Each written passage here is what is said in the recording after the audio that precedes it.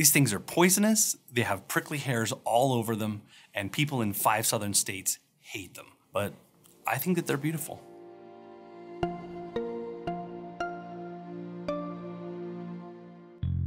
For my whole life, I have hated bugs and spiders. But when my son was 4, he became really interested in bugs and spiders. So he and I started a bug collection together. And it turns out that scorpions are actually found all over Utah. What's interesting to me about scorpions is how well suited they are to their environment. For example, we have 2 ears and we can hear where things are in relation to us, but scorpions have vibration sensors in each leg. So imagine having 8 ears to hear where things are. Scorpions know where things are in the sand in relation to themselves. Scorpions live in the desert, and so they're really efficient with their water. But miraculously, even though their metabolism is slow, they can still handle short bursts of activity in order to get their prey.